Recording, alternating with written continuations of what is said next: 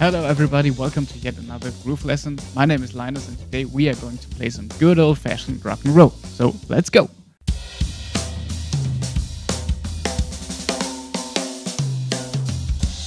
So when I say old-fashioned rock and roll, what I mean is a beat that sounds like this. 1, 2, 1, 2, 3, 4.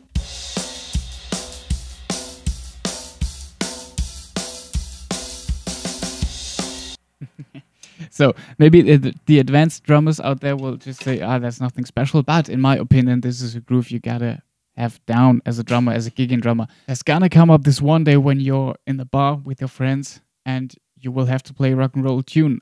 It happened to me. It happened to almost every drummer I know. So I think it certainly will happen to you someday. So you better be prepared. And let's dive in and break down this groove. The basis is alternating pattern between the bass drum and the snare. We play the bass drum on 1 and 3 of the bar. So just the bass drum on its own sounds like this. 1, 2, 1, 2, 3, 4, 1, 2.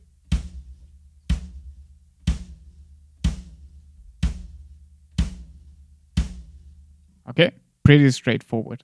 And then, as I said, alternating in between the bass drum hits, we play the snare drum with our left hand on 2 and 4. So together, bass drum and snare sound like this. 1, 2, 1, 2, 3, 4.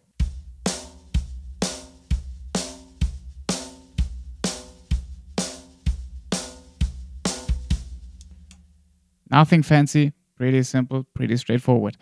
Then again comes the slightly more tricky part with the right hand on the hi-hat or the right cymbal. It's kind of similar to the disco beat I did in my last video.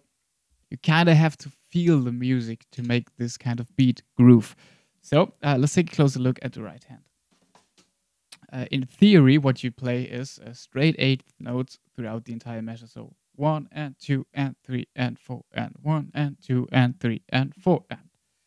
Just the right hand sounds like this. 1, 2, 3, 4.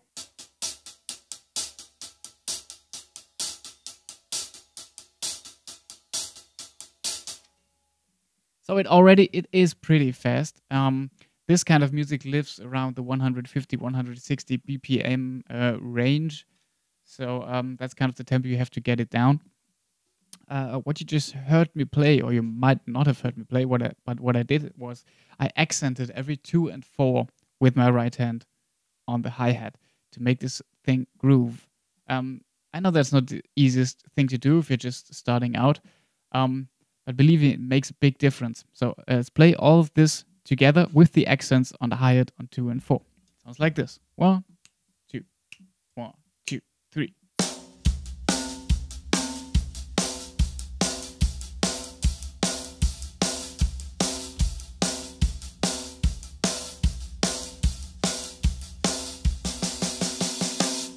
Again, you could just play simple 8th notes without the accents on the hi-hat. Makes it sound kind of slightly more robotic, but it works. Just listen to the difference. 1, 2, 1, 2, 3.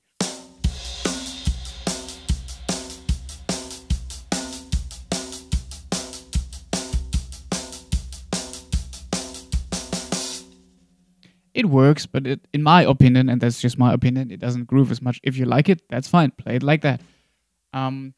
Another advantage, if you do the accents on 2 and 4 with the right hand, is you have a little bit more room to move with the left hand. Just look at my hands, how they're moving when I play with the accents again. 1, 2, 3, 4.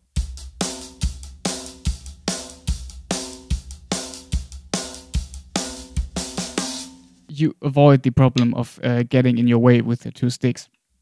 But again, it's just an opinion thing. In theory, it's 8th notes throughout the entire measure. Now, of course, you can also play this on the right cymbal. Same pattern with the right hand and the left hand and your right foot. Sounds like this. 1, 2, 1, 2, 3, 4.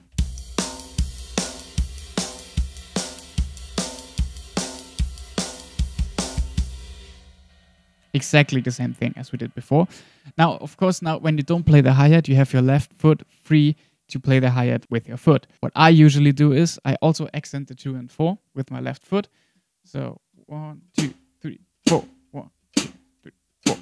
So the left foot just plays in unison with your left hand. You can also just play quarter notes with your left foot. I also like to do this to kind of raise the energy level of the beat. I'm gonna play it for you. First, accents on 2 and 4, and then quarter notes on the hi-hat.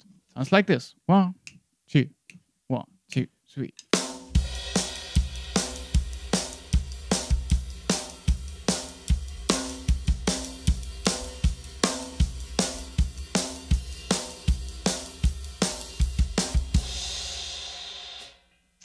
So just a tiny little thing you can add to spice it up. So, and on a final note for this video, quick talk about fills. So as you heard me playing in the beginning of this video, and you will hear me again playing by the end of this video, I don't play fancy chops and fills with this kind of music, because in my opinion, and again, that's just my opinion, it doesn't fit the style of music. I mostly stick to 8th notes on the snare or 16th notes on the snare, maybe around the toms. Yeah, I'm gonna play it 3 bars of groove, 1 bar of fill. 1, 2, 1, 2, 3.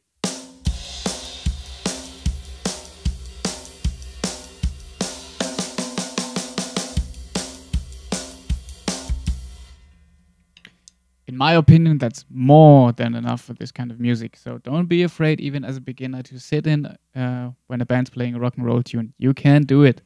I know you can.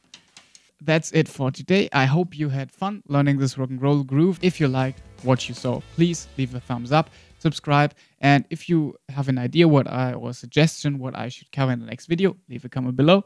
If you have any questions, leave a comment below, and then I see you in the next video. Bye bye.